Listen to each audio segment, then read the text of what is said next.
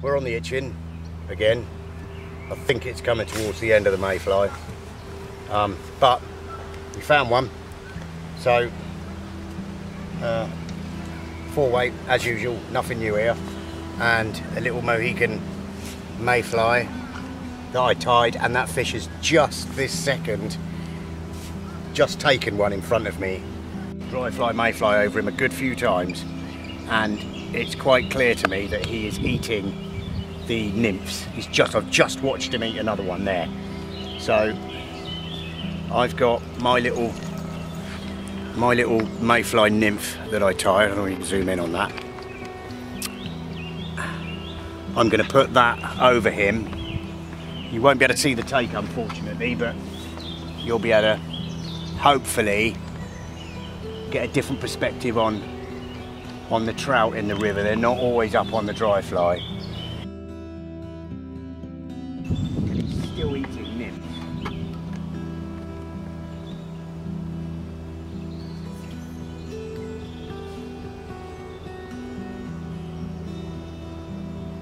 Oh, he looked at that then.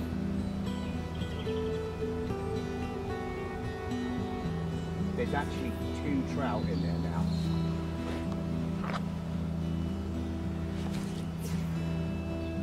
Not sure if you did that or not.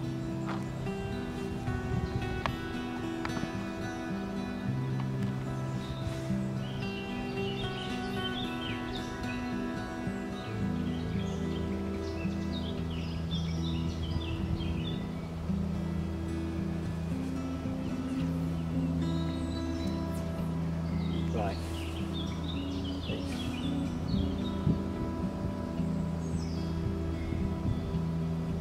sat in a real awkward position. He knows what he's doing. Right, that's got to be about right. Yep, got him. It's all a matter of getting the nymph in the right place. You know? Literally just, we probably heard me say that's got to be about right. And I knew he was taking him, and sometimes it's just a matter of trying to work out which nymph they want, you know. Let me just come across here. He wasn't taking the dry fly, and I was, you know, when you're watching him take the nymph, then you'd be a fool there. Size 14 pheasant tail nymph tied by me at Musselwhite's Flies. When we found another fish, and it's a lovely, lovely wildie. We've been struggling a bit, I'll be honest with you.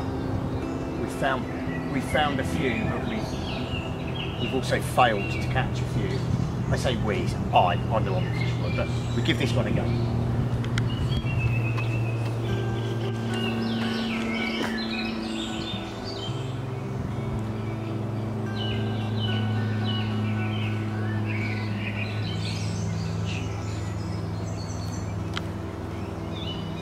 There's more than one fish here. There's quite a few. There's at least 2 or 3. One was further out. Oh, look at it. Oh. Right, so basically he didn't want what I was giving him, so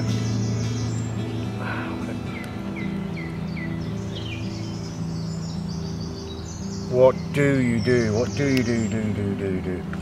I'm going to go with this one. It's a mayfly again, just a different style of mayfly. And what I'll do is I'll keep getting smaller with the flies. So it's another style of mayfly. It's obviously not a detached body, it's just quite a traditional way to tie a mayfly. Right. It's taking very, very small flies. There are a lot of midges and stuff about, and just for a cast now, I'm just going to try a fly called a Kite's Imperial, which I've actually been having quite a lot of success on in recent days on the river. So we'll put that on, and we'll see if he'll have that.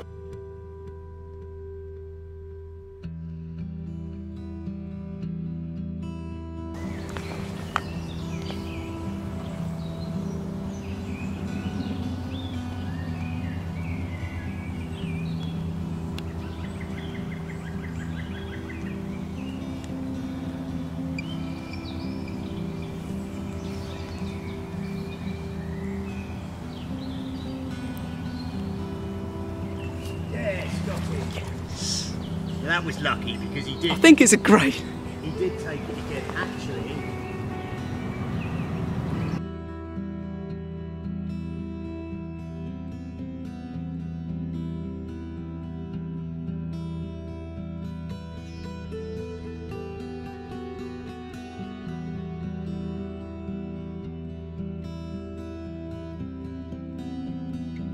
Right, we're back on the river again. It's a few weeks after the mayfly hatch, so we won't see any mayfly, I doubt. But we're back to see what we can find, and we haven't been here that long and we've already found a nice brownie, which is a nice wild fish, just sat in these shallows here. Now, I've already seen him taking a few nymphs, so I've put on one of my pheasant tail nymphs, size 14, and right, we'll see if we can get him. Let's go. Watching him take nymphs. He's moving about quite actively taking nymphs, so hopefully we'll nail this. A bit of a tricky cast. Oh, he just took another one.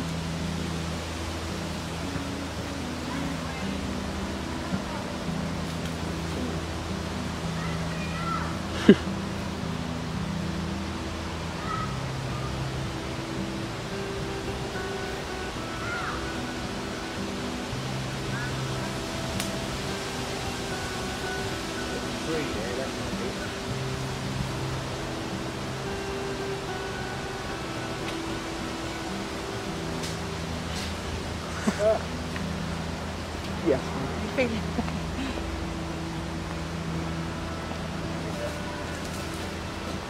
Yeah, lower. Oh. There's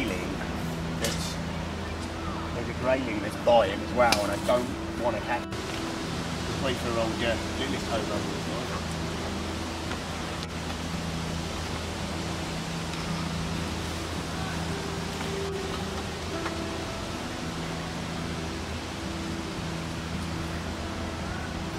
Yeah.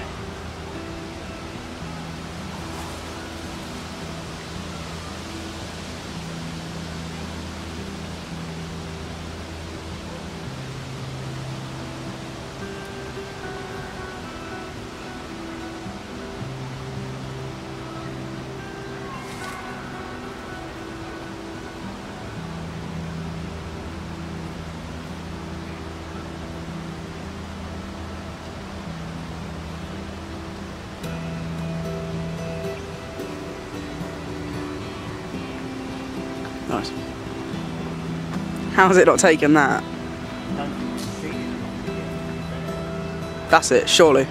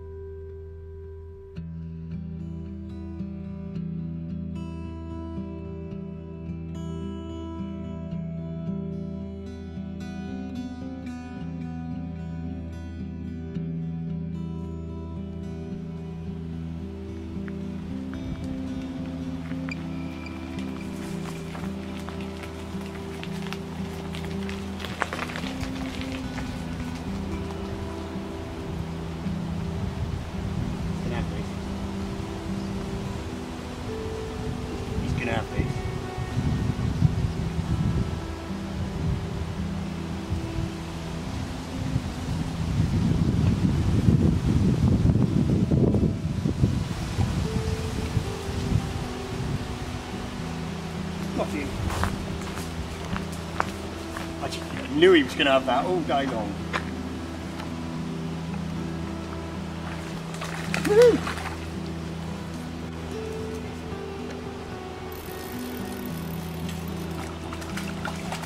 Right, luckily, first fish of the evening, he was sat just down in here, and I was lucky to see him.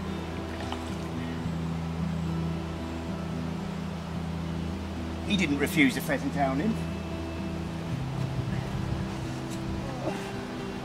Spirited little fellow. Come on, you little monkey. Christ. I can see the fly. Ooh.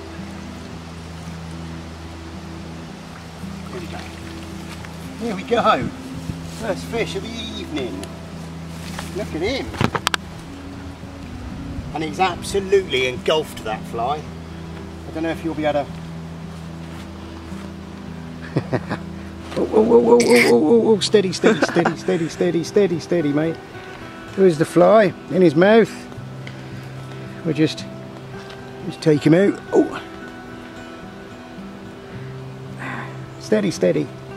That is a beautiful wild river itchen brown trout. I'd say he was a young male. Right, found another fish and I'm gonna try sticking a dry over it. I haven't seen it take any dries. We're in the flight path of Southampton Airport, so excuse any planes that fly over. Must have one down there. I don't know what it was. Did it just rise? Ah. And again. Oh, yeah. Oh. So I'm going to try a dry fly over this fish. I've got a little quill-bodied olive, and we'll see if he'll take it. If he won't, I'll put the pheasant tail nymph back on, but we'll see.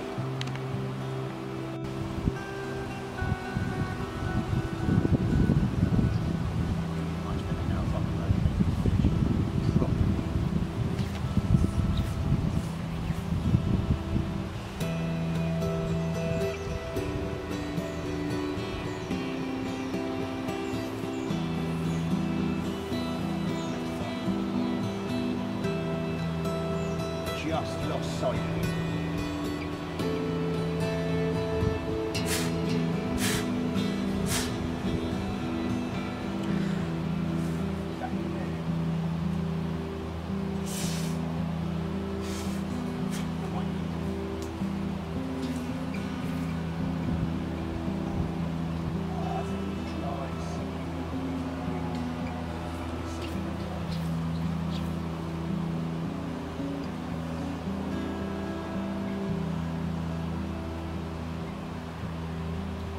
Is it the fish or? Oh.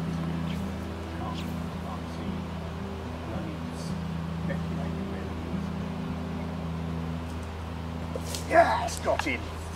He came up ever so slowly then. I don't know whether you got that on the camera. I didn't, unfortunately. He came up ever so slowly to take that little olive pattern.